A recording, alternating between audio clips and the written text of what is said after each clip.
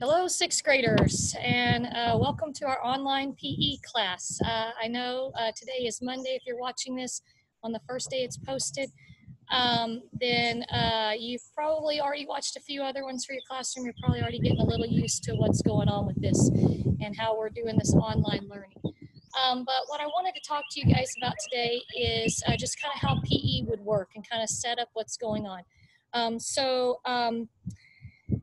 On Mondays, because PE is an elective, you're only getting one video and kind of one assignment and one Zoom time a week on this. However, we wanted to go ahead and send you the videos on Mondays so that you can be doing these activities, because we feel like being physically active is so important right now, and being able to do some stuff. And hopefully you've done stuff on your own. You have your own activities maybe that you can do.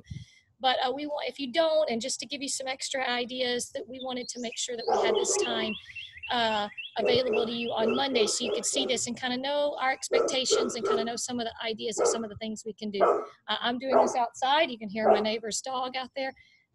But we are, I'm videoing this outside so you can see. You can go outside in your backyard. You can do these activities. You can be inside. It's beautiful out right now.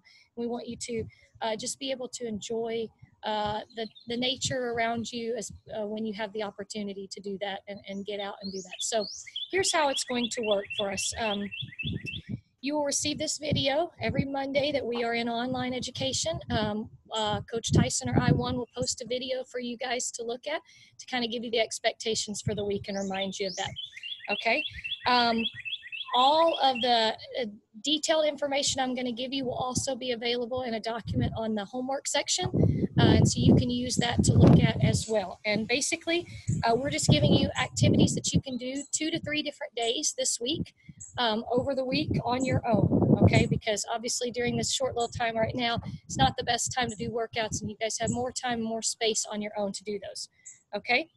We will have a teacher talk time for all middle school PE. That'll be 6th, 7th, and 8th graders, boys and girls, on Friday at 2:30. And that will be, we'll have questions, and you can ask questions about things. You can ask for ideas, and we'll kind of discuss how it went that week. And you can kind of let us know how you did, if you were able to get your workouts in and things like that.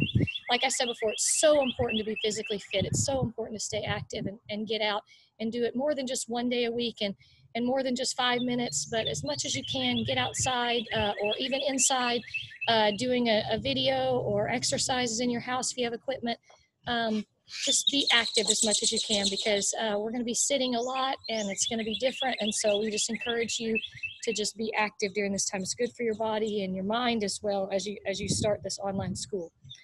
So our expectations are that you work out 2 to 3 times a week with these activities that we're giving you. This week, we're just going to focus on preparing for the Bear Fitness Challenge, and we may add some more stuff as the weeks go on.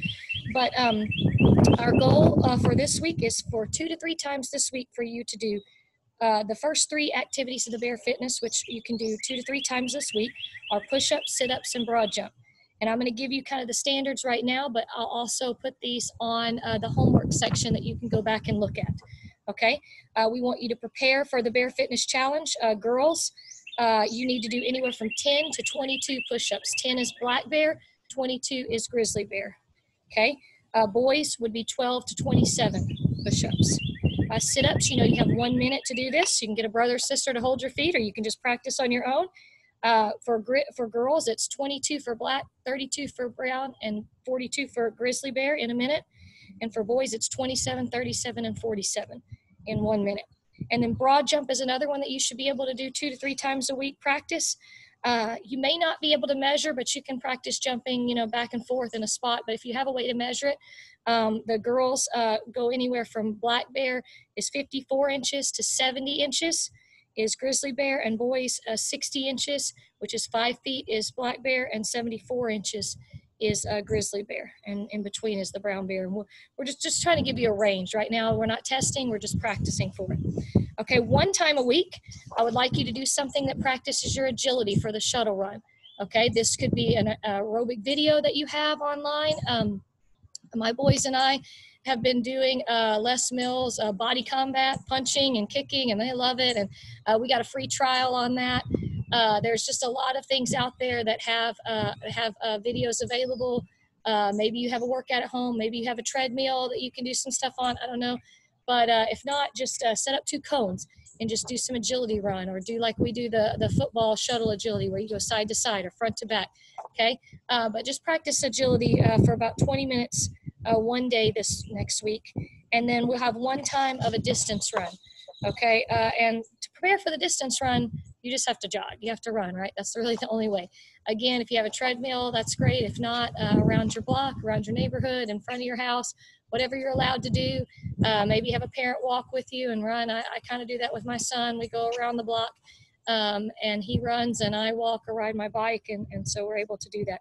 But the standards for the distance run, just so you know, are anywhere from 12 minutes to 9:10 for the girls. 9:10 is the grizzly bear, 12 minutes is black bear, and then for boys, black bear is 10:30 and grizzly bear is 7:40.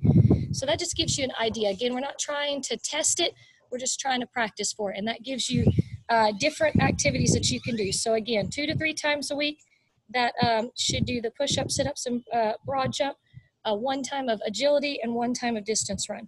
I'm also going to include on the homework section an activity log where you can log what you do.